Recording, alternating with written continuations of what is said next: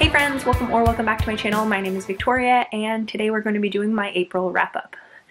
So as always, if you haven't seen my first mid-month wrap-up, you should watch that first. I wrapped up the 17 books that I read in the first half of April in that video. So this one is going to be my statistics for the month and the rest of the books that I read during the month. April was a weird reading month for me. It wasn't... I read a lot of books, but I mood read like a ton more than I usually do. Like my brain like would not let me leave reverse harem books. I kept reading reverse harem books, which is like not something... I had read like maybe 1 or 2 reverse harems before this month, and now I think I've read 6 or 7 series of reverse harem books this month, so it was a really strange brain space to be in, but I did find some ones that I really enjoyed, so that was great. However, when I look at my statistics and everything, my ratings for this month were a little lower than they have been. Like average rating was lower this month than it has been in the previous months. So it was a weird month is the census that I've got from that. So I am going to start with statistics and then I will get into the books. So I ended up reading 36 books in April, which, like I said, is a lot. I am very happy with the amount of books that I read. I did read mostly audiobooks this month. I read 31 audiobooks and only 5 ebooks. I was having a really hard time in the first half of the month with ebooks. My brain just was not focusing on anything other than an audiobook. So I was limited to audiobooks. So there were a couple of books that I really wanted to read this month that I wasn't able to because they don't have an audiobook.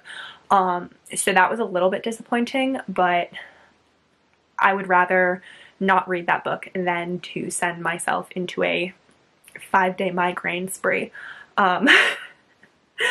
So of those 36 books, I ended up having 13,211 pages and 321 hours of audiobooks. I only read 6 new authors, which was a little bit less than I would have liked this month. I had been reading pretty well in the last couple of months with new authors and having a lot of new to me authors, that this month I read a lot of series, so like the first book in the series is the new author and then the 6 books after that aren't, so that's what happened a lot this month. I had 1 reread. 20 of the books that I read were books that I owned. 10 were from subscription services, and most of those were from Anyplay. And then I had, of the 5 ebooks that I read, those were all from Kindle Unlimited. And then 6 were audiobooks from the library. I read 16 paranormal romances this month. It was a lot of paranormal romances. And then as for other genres, I had a really hard time this month categorizing what genre some of the books were. Somebody let me know in the comments, is Omegaverse contemporary? Because it's not, like, they don't shift. They don't like change form, but it's Omegaverse. So is it paranormal? Is it contemporary? Somebody let me know, because I had no idea how to like categorize those. So my other categories are kind of wonky. But mostly the categories that I had were contemporary, dark romance, and paranormal, and majority were from paranormal. So just let me know down in the comments below what Omegaverse should be under. For star ratings, I only had 6 5-star books, and one of those was a reread. So I only had 5 new 5-star books, which is so disappointing. I really was like looking for one that I would absolutely love, but I only had 5. I had 2 4.5 star, 16 4-star, 4 3.5 star, 5 3 stars, and 3 2 stars. It was a rough ratings this month, and that led me to an average of 3.8, which again, like I said, is lower than it has been on average recently. That's it for statistics. After I go through the books that I read in the second half, I will do my favorites and least favorites books that I read this month. But before I do that, let's talk about all of the books that I read. So the first 2 books that I read in the second half of the month are actually ones that I have a difficult time talking about because they are book 2 and 3 in a reverse harem paranormal series. And I read book 1 and discussed book 1 in my mid-month wrap-up, so I can't really say much about book 2 and 3 because they must be read in order. They end on cliffhangers. And that's the Emerald Lake series by Britt Andrews. I read book 1, like I said, in the first half of the month, so that's my mid-month wrap-up. But book 2 and 3 were the first 2 books that I read in the second half of the month, and I will say that I did lose interest. I didn't continue after book 3 in the series. I think that I will eventually attempt to go back and finish the series, but it wasn't like gripping me anymore. Not like some of the other reverse harem series that I've read where I'm like, oh my god, I need to know what happens next. This one was just one that I lost interest in, and the audiobooks are only available on Audible. They're not on Anyplay or at the library. So I was buying them and I just wasn't into buying them anymore. Then after that, I read the entire Kit Davenport series by Tate James. This series is a reverse harem series with I think 6 men and 1 woman. The woman is named Kit Davenport. She is going to this prestigious boarding school. She was a foster kid and an orphan, and this very rich man adopted her when she was a early teenager and sent her to this boarding school. And she also is like a secret thief. She is known as the Fox, I think is what they called her, and she basically breaks into places and steals high valued objects. And the book starts when she steals this object, she brings it back to the school, and she finds out that there was actually a tracking device in it, and a bunch of agents show up looking to try and find who the Fox is. And those agents that show up are her harem, I guess.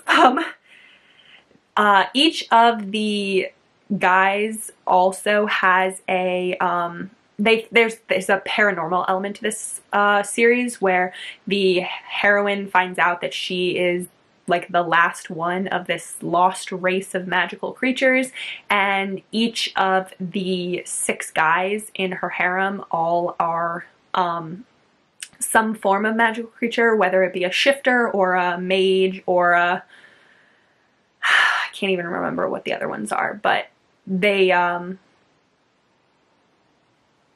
have to save the world from this evil person who's trying to steal magic. It's very interesting.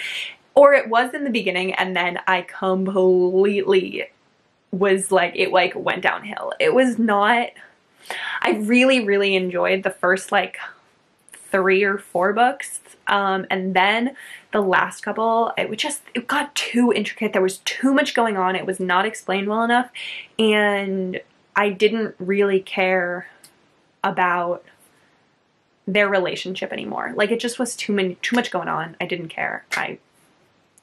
So the last 2 books, I was just trying to finish the series because I was oh my god, I need to finish them. Then after that, I read the first 2 books in another paranormal reverse harem series, and I don't know what the series is called. think it's called the Dark Side series. The first book is called Four Psychos, and I loved this one. I loved book 1, and I really enjoyed book 2 also. And then I ended up getting halfway through book 3 and I haven't finished it, and I like put it down and read other things. I'm not marking that as a DNF, but because I do plan to go back to it eventually, but book 1 and 2 are amazing and book 3 is kind of slow, which sucked. But this one is about a girl who is basically like a ghost. She lives in this house and is tethered basically to these group of 4 men who are all live in this house, and she is a ghost. She has no physical form, she has no physical body, but she can see them and she can like go places with them, but they don't know that she exists until one day and she has been a ghost and like watching them for like 5 years, like a really long time. And one day a person breaks into the house while all the guys are sleeping, and she is able to attack that person and is able to defend the men, and she ends up getting not a physical body, but the ability that the men can now see her.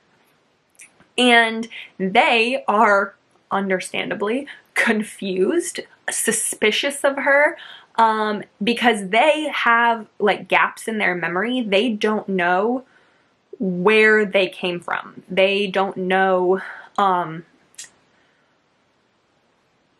who they are. Like, they have names and they know, like, they have like certain memories, but there are like secrets to them about their past that they're trying to figure out, and so they become suspicious of her because they're like, she showed up at a very opportunistic moment, and so the 5 of them have to like work out all these secrets and everything. The heroine cannot remember who she is. She doesn't know who she is. She doesn't know why she's a ghost. She doesn't know anything about her past, but this book is so interesting. It is absolutely hilarious. The heroine is so funny. She had been a ghost watching these guys for 5 years, and all the guys only have sex with like the same woman, they all at the same time, and she's been like watching them, and she has favorites and is like talking about which one is her favorite. And so when they can finally hear her, she's really excited and she's like, oh my gosh, we need to get me a physical body so that I can have sex with all of you. And all of them are like, what the fuck? But she is hilarious. She's so sassy. I really liked her as a heroine, and she was part of most of the reason why I loved this book. Then after that, I did my one reread for the month, and that was Alpha and His King by Kiki Clark. This is the first book in the Kincaid Back series. I love this book. I've talked about it a lot on my channel. I love this series, and I did a reread of this because book 4 in the series was coming out on audiobook, and I really was waiting for it to come out, and I read this as a reread in preparation for that one. But this is an MM paranormal book, and I love it. Then I read Lilac by B.B. Reed. This one was a book that I thought that I was going to love. It was one of those ones where I was just like, I was so sure that I was going to love this book. I didn't. I was wrong. I gave it 2 stars. I hated this book. I didn't like anything about it. The heroine, so what this book is it is a reverse harem contemporary romance about a girl named Braxton who gets the opportunity to join this very famous band. This very famous band has three guys who were best friends, and then they had a fourth member of their band, and he died of a drug overdose. And their label, against their wish and their will, invites this woman to be the new guitarist for their band. And they are not happy about it. And so she goes on tour with them, and she ends up having a relationship with all three of them as a reverse harem. But I did not like any of the men. I didn't like the heroine at all. She would talk about, like, internally in her, like, internal monologue, would talk about how strong she is and how she wasn't gonna, like, take any shit from the guys. And then they would walk towards her and, like, stand close to her, and she would be like, but they're so pretty, and, like, melt into a puddle and not stand up for herself. And they were so mean to her, and I don't feel like they, like, I just didn't want them to be together. I didn't want them to be together. I thought their, like, drama and, like, bickering and fighting was very, like, childish. The heroine has, like, synesthesia, where she, like, tastes and smells things when she feels different emotions, and that was never really explained. So in, like, these scenes, she'll talk about how she, like, tastes things or smells things, but the guys don't know, and they never bring it up. And it was just very weird and confusing, and I just didn't care. I will say I was gonna DNF this, but I kept going. I wish I had DNF'd it. But I did skim quite a bit towards the end, where I was, like, almost there. I was like, I'm almost done, and I did skim. But I did not like this book. Then after that, I read The Hunter and His Mates, which was the book 4 in the Kincaid Pack series that I was excited that was coming out on audio. This is a MMM romance, and I've only ever read one other, I think, MMM book, and they're interesting because you really have to make me believe the relationship between all three of them, which is hard to do in one book. So I did enjoy this, but it was my least favorite of the Kincaid Pack series so far. I thought that they spent a little bit more time on the overall plot of the series rather than on the relationship, and this relationship was the one that needed more time spent on it because there are 3 men, and the other books have this plot underneath, and that's like, you're like following the plot of the whole series, but the main focus in those books was on the romance. And in this one, it felt like the plot took a little bit more of a front seat, where the romance was kind of more like in the back, and I wanted there to be more about the romance and the development of the romance and the actual, like, working through everything. It felt like everything fell into place very easily, and that there was very little deciding, which didn't really work for me with the way that this relationship had been set up in the previous book, because one of the men, one of the heroes, he has PTSD, and I just didn't feel like it was that dealt with. Because they talk about how he, like, the other 2 men are getting together, and I believed the other 2 men's relationship, and I just didn't feel the third guy in the relationship. So I gave it 4 stars. I did enjoy it, but it is definitely my least favorite so far in the series. Then after that, I read Bad Alpha by Catherine Moon. This is a Omegaverse reverse harem, and this one is in the same series as Baby and the Late Night Howlers and Lola and the Millionaires. I still haven't read Lola and the Millionaires. I really need to. But this one was very interesting because this one had a female alpha and a male omega, which is something I've never read before. So I was really excited about that, and I think it was done really well. This one is about a woman named Eve who is a female alpha, and she's also a assassin. And she is sent to kill this beta named Adam. But when she gets there, she finds out that the person that she's supposed to kill is actually a male omega and not a beta, and she doesn't want to kill this omega. And the omega's name is Adam, and he ends up sort of seducing Eve and convincing her to bond with him. While he is like sort of in the start of his heat, and they end up bonding and are locked together, and Eve has to deal with this because she didn't want to be bonded. And the hero, the Adam, he didn't really want to be bonded either, but he was like, to save my life, this is what I'm gonna do. And so then they're kind of stuck together, and they have to figure out how to work together now that they're bonded, and now that they're both on the run from the people who were sent to kill Adam. And Eve is like, I need to find him a pack. She decides she's gonna like take care of him, and she's like, I'm gonna find him a pack and then I can ditch.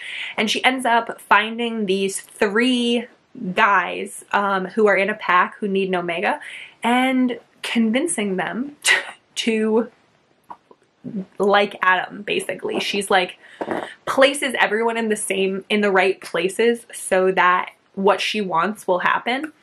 And it's so interesting. I really liked it. I loved the fact that the 3 alpha men that she makes of this pack, 2 of them are interested only in her. So it's alphas with alphas, which I thought was a cool dynamic because the heroine was the one who was like the pack's alpha. She was in charge of the other alphas, which was really, really badass and really like cool to see the female be the like super dominant one. I really enjoyed this. I gave it 4 stars. Then after that, I read The Long Game by Rachel Reed. This is book 2 to Heated Rivalry, which is one of my favorite hockey romances ever. It is originally a rivals to lovers, enemies to lovers, that takes place over years. It's very drawn out in Heated Rivalry. It takes place over years, and Heated Rivalry ends on a happy for now, and I always just sort of assumed that that was going to be the end of it, until a couple of months ago when I found out that Rachel Reed was writing this book, which is The Long Game, which is the follow-up book to Heated Rivalry, giving Shane and Ilya their actual HEA, because at the end of Heated Rivalry, they are together, but they haven't come out. They are secretly together. And this book follows them in their relationship while they're still secret. And they have to deal with, when are they going to come out? Are they going to come out? Are they going to keep it a secret? Who are they going to tell? Worrying about what's going to happen when they do come out. Trying to see each other because they're both on different teams, and during hockey season they are far apart from each other, and making their long distance secret relationship work. I absolutely adore the 2 of them. I love how their relationship develops. I love what Rachel Reed did with this book and put me right back into the feels of Ilya and Shane. Oh my gosh, I absolutely adore this romance. I adore the 2 characters. It is so amazing. I loved it so much. It was just what I needed for them to be like officially happy, and I loved it. It was so good. I gave Long Game 5 stars, if you didn't get that from my gushing.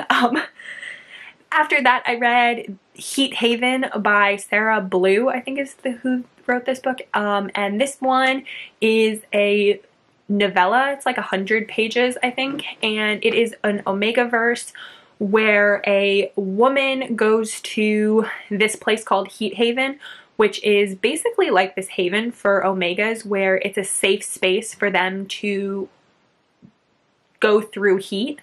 And they are able to choose the alphas that they want to participate. They're able to have a moderator who sort of watches and makes sure that everyone is following their hard limits and that they are following the rules of the facility. And this one follows the heroine, who is an Omega about to go into heat, who is going to Heat Haven to sign up or to like check in before her heat starts. And she gets into the elevator with this alpha who has recently decided to sign up for Heat Haven to be an alpha who helps Omegas through their heats. And the two of them get stuck in an elevator together and end up in a romance where they the alpha helps her go through her heat with one other male alpha who are there, and they all form a relationship together. I gave this 3.5 stars. I liked how the relationship between the heroine and the alpha, whose name I think was Griffin, maybe, who got stuck in the elevator with her. I liked their relationship and I thought that one was developed, but the other alpha, the other male alpha, Dion, you don't meet him until she goes into heat, which is, so you only actually like see him for a quarter of the book, which I thought was a little bit strange. So I gave this book 3.5 stars. I did enjoy it, but I would have liked a little bit more. Then after that, I read The Tyrant Alpha's Rejected Mate by Kate C. Wells, and I loved this. I gave this book 5 stars. This is a paranormal romance about a woman named Una who is a werewolf shifter, and she has lives in this pack, and the she has never gone into heat. She has never shifted in this pack. Like, only the women only shift when they go into heat, and she's never gone into heat, and she is a lot older than other women.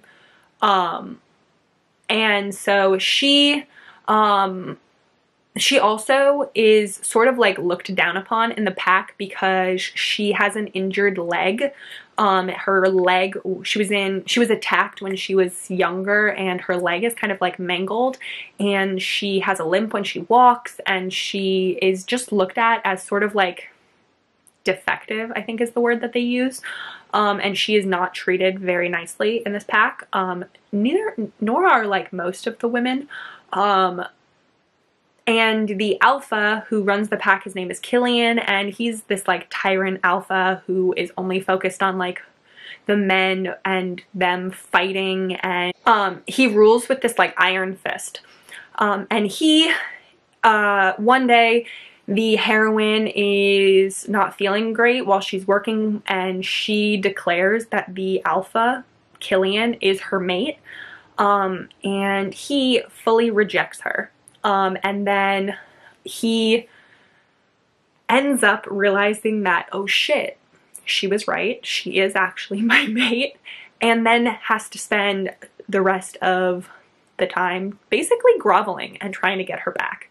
And she is like not having it for a lot of it, and it's really, really great to see her really put him in his place and him start to realize that this iron fist that he's been ruling with doesn't go across well so great. He like thought his pack was so great and about how much better it was than what his dad's pack was, because his dad was like really evil. And he's like, it's so much better and we treat everyone so much nicer. And then she basically like slaps him in the face with all the things that are wrong in his pack that he was sort of blind to.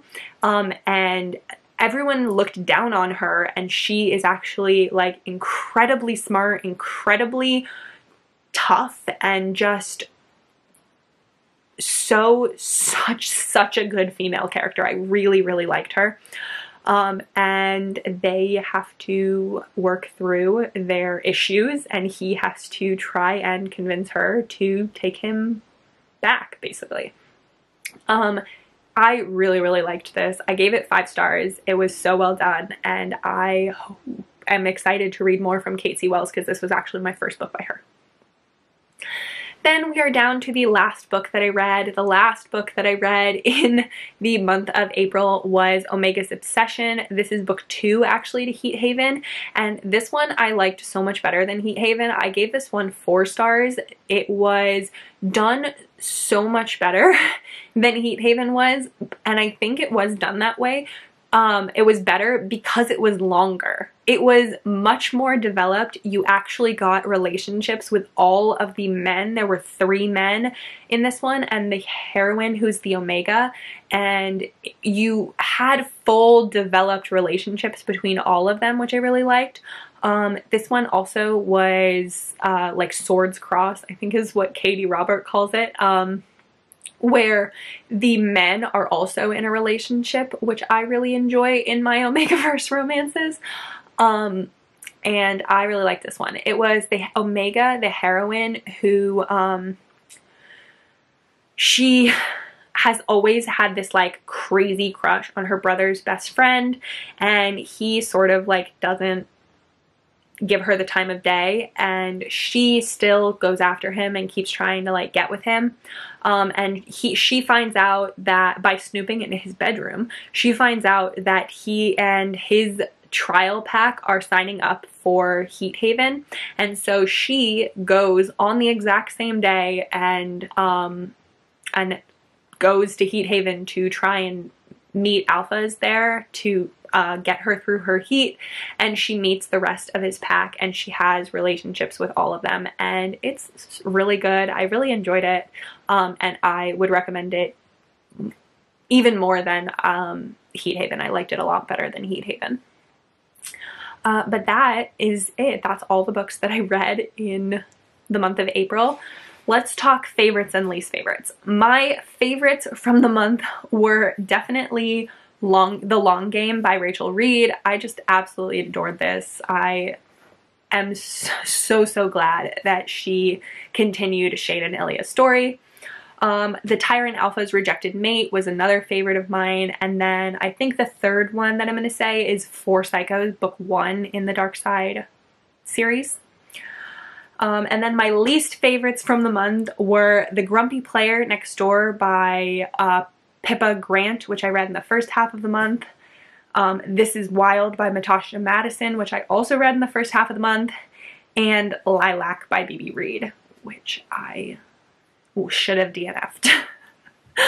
But that is going to be it for this video. Please let me know down in the comments below what your favorite book from the month was. So please subscribe so you can see more content from me, and I hope you have a great day. Bye!